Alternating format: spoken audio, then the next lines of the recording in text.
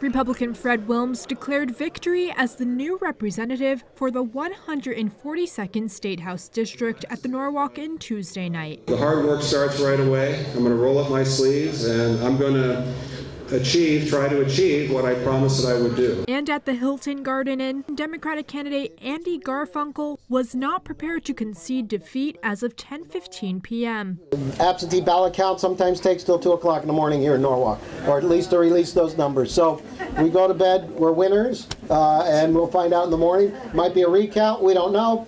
Anyways, I thank you all for your support. Results collected from the Republican Town Committee show Wilms received 3,238 votes and Garfunkel 3,031. Wilms and Garfukel battled to fill the spot of retired State Representative Larry Cafero's 142nd District seat in the State House of Representatives. Republican Larry Cafero retired after serving his 11th term representing the 142nd District. Wilms says he's going to work to fulfill all promises he's made to voters. A lot of them came up to me today and said, you know, we're really counting on you to really follow through with what you said. And people are tired of politicians who get elected and say one thing, during the campaign and do another when they're in office.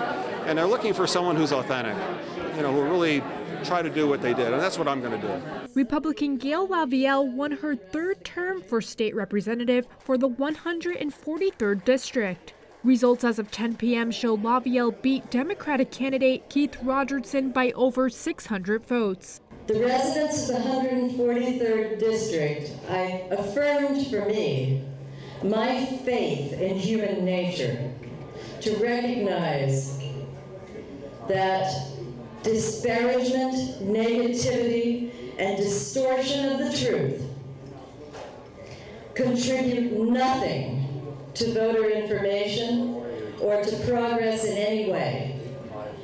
It has been my priority throughout this election season to stick to the truth and to stick to the issues that my constituents have told me are important to them and nothing more. And that is how I've demonstrated to them respect, and they recognized it. In Norwalk, I'm Priscilla Lombardi for It's Relevant News.